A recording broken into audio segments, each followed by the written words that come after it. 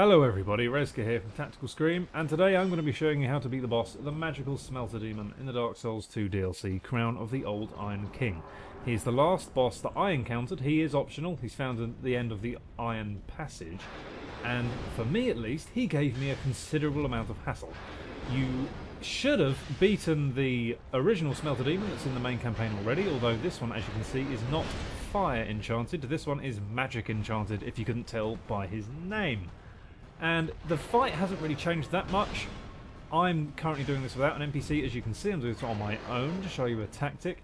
I'm playing a character that uses a very heavy ultra greatsword. It's the Pursuer's greatsword, and I'm using the great shield as well.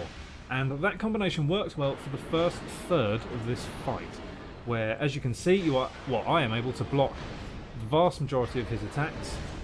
The only damage that's getting through actually is he's already enchanted his middle section, and that does a damage over time when you get close enough. But you can completely block all his attacks physically if you've got enough stamina. When he gets to this point, when he seppukus himself and enchants his sword, you see I ditch my shield because the magic attacks from the sword now go straight through. From this point you're going to want to be rolling the entire time. It's very difficult to get right, although something to bear in mind, in addition to avoiding when he stabs the floor because a shockwave will come out, something to bear in mind is that, unlike the other two bosses in this DLC, rolling left is the precedent in this fight. Rolling left, backwards and forwards. Rolling right rarely gets you anywhere. It does work, but you're much safer to roll left. As you will see, for that move you need to watch out for. Sometimes it's shockwave, sometimes it doesn't. Also, a quick pointer back earlier on in the video. When he reaches his first form, when he enchants his stomach, that can cause a shockwave as well. Watch out for that. Don't get too close just because he's standing still. His shockwaves are a very good opportunity to heal up. You will undoubtedly need to, unless you are super skilled, much more than I am.